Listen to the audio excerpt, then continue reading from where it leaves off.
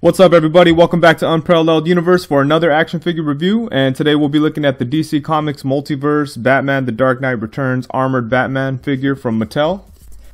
And this figure's been out for a while now, at least a few weeks, probably a month and a half, but I picked him up and I liked him a lot, so I wanted to talk about it, and I thought this video would be a good opportunity to incorporate some footage I got from the DC Mattel booth at Comic-Con this year. So here's a quick look at the packaging. We got this big figure stuffed in this little box. And then down here we get some pretty cool Dark Knight Returns artwork, and on the side we have the same artwork. On the back we get a look at the other figures in the wave and the Build-A-Figure, which is New 52 Doomsday. And yeah, I'm a big fan of the packaging here. It's collector friendly, so you could open it up, take the figure out, and put it back in if you'd like. And I'm a fan of that style of packaging, so that's pretty cool. Now for the articulation, his head is able to go side to side. And it could go forward just a little bit.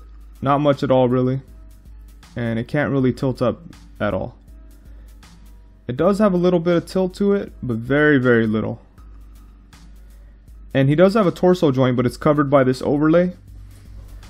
But surprisingly, you're able to get a little bit of movement out of it. That's pretty cool, as you can see here. And you could get it to go back a little bit. It's not much, but it's more than I thought it'd be able to. And then he has a waist swivel. And for his arms, they're able to go all the way around, and the cape doesn't really get in the way, so that's pretty cool. But they're only able to come out this much, or actually about this much, because of the shoulder pad. It kind of gets in the way. And then there's the upper bicep swivel. And then he has single jointed elbows that only move a little bit, as you can see. The armor piece right here kind of gets in the way, so that's all you're going to get out of that. And then there's a swivel at the wrist.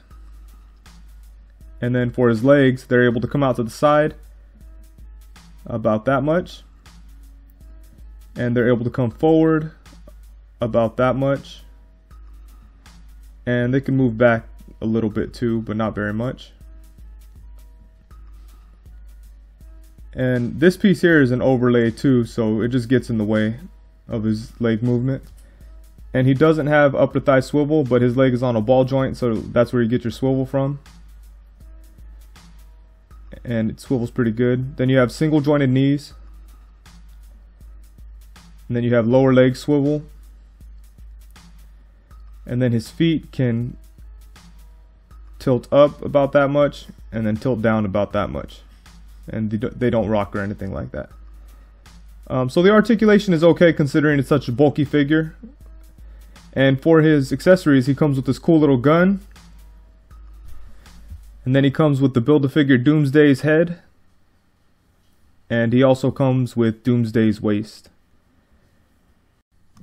And here's a closer look at the Doomsday head.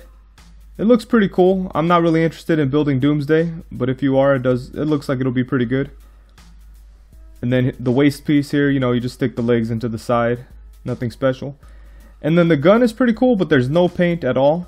It's sculpted pretty nice though. One thing that kind of sucks is you can see it says China right there. I don't know why they didn't hide that a little bit better. But aside from that, it looks pretty cool. It's a cool looking gun. And for some size comparisons, here he is next to DC Icon's Flash and DC Icon Superman.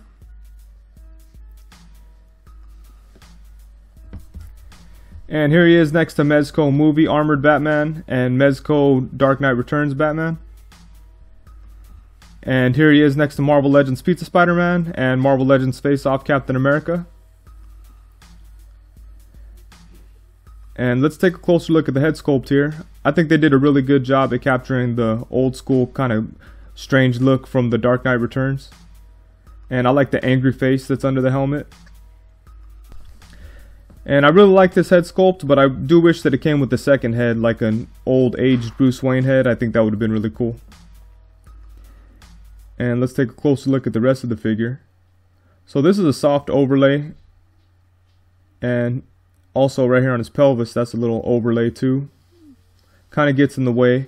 And it kind of sucks, like when I move the leg around a little bit, it kind of gets caught on the outside.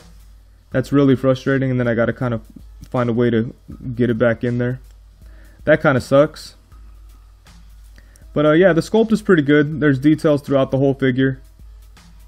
Just minor details on the armor and stuff like that. But yeah, I think they did a good job on this guy. I like this guy a lot, actually. and the cape is pretty soft. It doesn't really get in the way at all, and it's not heavy enough to weigh him down because the figure itself is heavy. So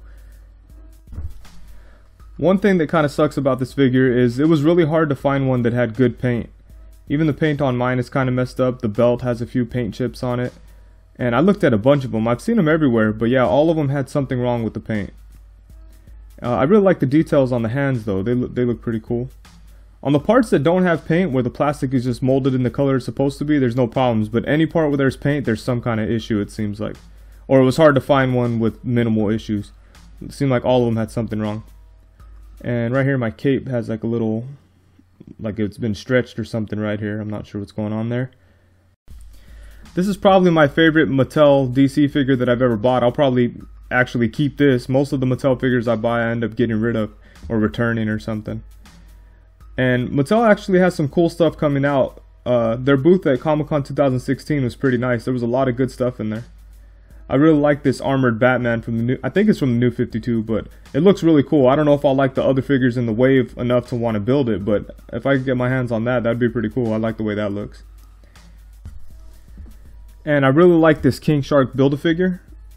I think that he looks really cool. I don't think that I'll like the other figures in the wave enough to buy all of them or anything like that, so I might just end up buying him loose on eBay or something, but I think he looks really, really good. And also we got the Dark Knight Returns Joker that looks awesome, I think, and very cool that he comes with 2 different head sculpts. I really can't wait for that guy. And yeah, I think Mattel had a pretty good showing this year. I'm not a huge fan of their DC stuff. I'm more into the DC icons when it comes to DC figures, but yeah, I think they had a pretty good showing this year, so it's very cool. So overall, I think Mattel did a really good job on this Batman figure. Like I said, I'm not really a fan of the DC Universe figures that Mattel does. You know, I never really liked the articulation. I tried to be into them. You know, I used to buy them when they were popular, but yeah, I would lose interest in them really quick. But yeah, in this case, I think the formula works pretty good for Batman because, you know, for the articulation, you don't really need him to move around that much, and you know, the bulky look. I think all the DC Universe figures look like a little bulky, or like bigger than 6-inch. And I think that's okay right here with this Batman. I think it works pretty good. And yeah, the one thing I wish the paint applications were better because they're pretty bad on like everyone I've seen, especially in the belt area and in the face somewhere. Like, you know, there'd be like skin color on his helmet. It was really frustrating trying to find a good one. But I found this one. It's decent. I'll probably keep an eye out for a better looking one. But for now, this one's cool. So it's a pretty cool figure, and I'm definitely happy to finally have a Dark Knight Returns Frank Miller inspired armored Batman. And yeah, he looks very cool, so I'm happy with it. And just a reminder, I'm doing a giveaway on my channel. I'll be giving away the Muppets Select Bunsen and Beaker figures by Diamond Select. And all you need is a US mailing address. You need to be subscribed to my channel, and you need to leave a comment on that review, and I'll leave a link in the description below so you guys go check that out.